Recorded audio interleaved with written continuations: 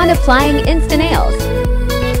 Make sure the InstaNail fits against each side wall of your natural nail. The higher the apex, the more builder gel is required.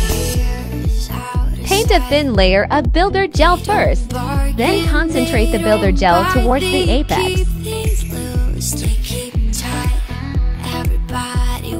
Make sure the InstaNail fits parallel to your nail. If you keep pushing, the gel will leak into the cuticle area.